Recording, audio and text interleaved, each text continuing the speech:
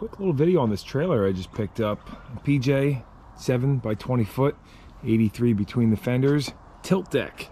Been looking for one of these for a while. Finally found a deal on, this is actually a 2022. So it's built in 2021, made in Mexico. It's got a GVWR of 9,999 pounds, just under 10,000.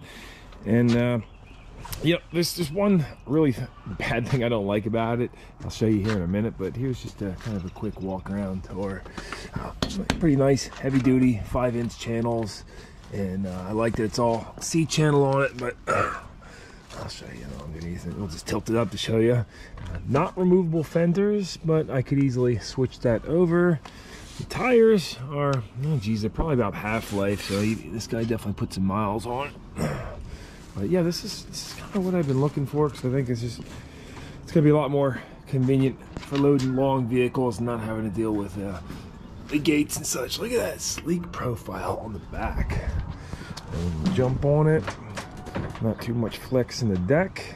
Pretty good looking trailer. Let's tilt it up now. Spare tire mount. Over here, nice battery in there with the cables that you can hook up to the winch as well. So that's one nice thing. Kind of came with the 12K winch, Badlands. And then he even left his boxes with the straps and everything too. Check it out. Yeah, I got a hitch extension there. He just left it all. And on this side, yeah, got some liquid wrench and more straps, remote controller.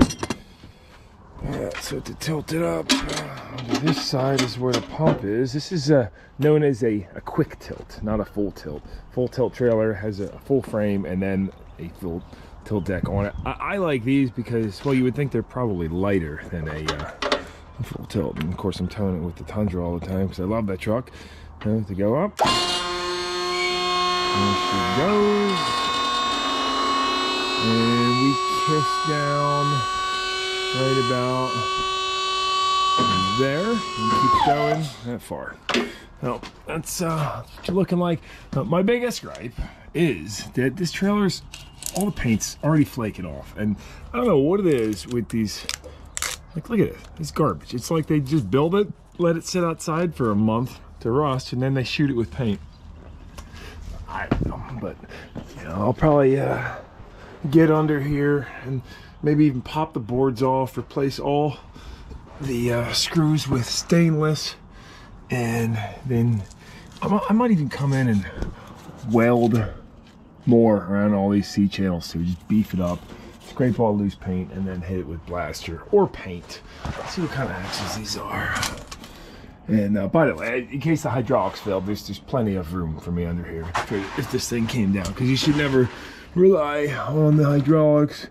This has got Dexter axles, made in Mexico, so that's cool, you know, main brand. And look at the pivot pins. I'll probably end up putting some kind of grease zerks on these. But like, look, check out this. It's kind of a better look at it, but where they bent this C channel, like, it's the worst welds ever.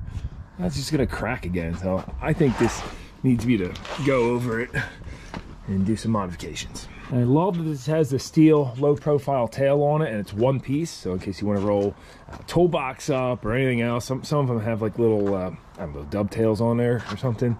Just in the center's open. The only downside with this one though is if you are putting it down on an uneven surface on soil or something, and that side's real high, that side's low, you might need to put some blocks down to get it level. Also, wood deck. I always wanted a steel deck, but then I realized I like wood decks so much more. The steel decks, they add a lot of weight, and then if you're rough on them and you're throwing stuff on, they end up getting all dented, and they get bellies in between the joists. And then the water sits in there. They also rust out from the bottom, and of course they're welded on, so a lot harder to replace. Wood is strong, easy to replace, super durable. Love it. And this morning I am going to deliver the John Deere. Finally decided on selling this.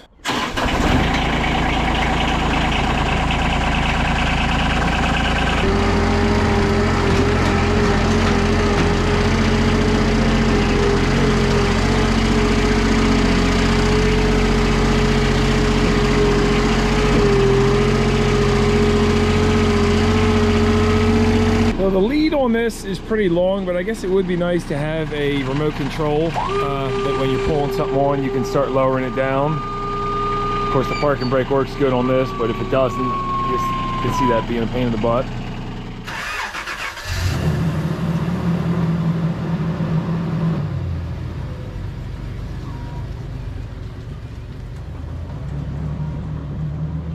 A lot of time people comment asking why I run the Tundra for towing instead of the Ram with the diesel, and well, I just this is such a comfortable ride, and I love this truck. I had this before the Ram. This truck is very dear to me, but I definitely do a lot of beating on it with towing, and this motor's starting to get super worn out. Gonna have to address that at some point. However, still going strong, mildly strong. Not as strong as the day it was new, and you know, the Ram, just keep that for when we got heavy hit towing, and that's it. Otherwise, this is kind of my go-to rig. Love my Toyota Tundra, made in USA, and actually this truck has more USA made components on it than most modern cars today, like Fords and Chevys and such. I feel like every part I pull off it, power steering rack, all the suspension, all that stuff's made in USA. Of course, under Toyota, but hey, it's employing people here, so you know, because there's always those guys, oh, you drive a Toyota, I'm unsubscribing, And the fact is, no other company makes an equivalent truck. This Tundra is a mid-size, 4x4, 5-speed manual transmission with a manual transfer case. What do you got, the Colorado? No, those things are junk. I worked at the shop for a while, I was always seeing problems with them. First day hitting 80 degrees. Beautiful day to take the CaddySwampAss out for her first ride.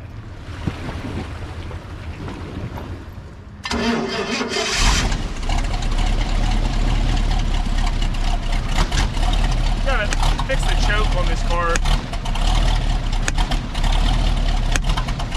so it's gonna warm up a little bit.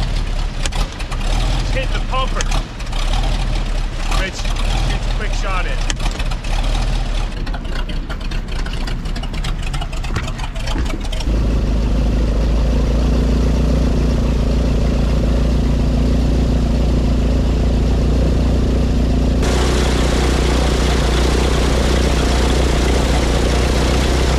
You gotta get some earmuffs for the little guy. Okay. I'll bring him up to his favorite island.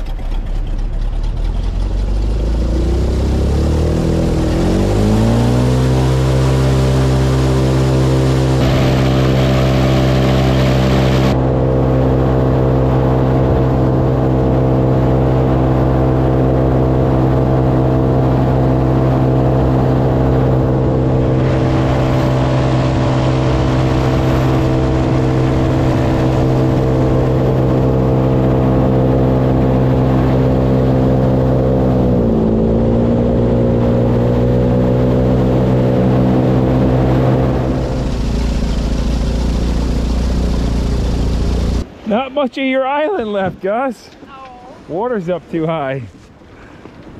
Oh! Whoa! It's 52 degrees, but I mean, of course, being water, that's frigid.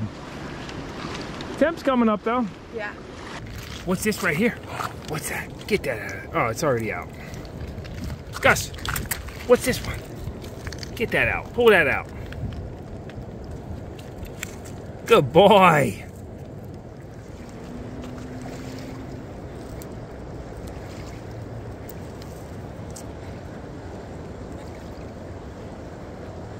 Do you have a good life? He says, yeah, I was promised a sandy beach and there's just no sand here. So can we go somewhere else so I can dig a hole?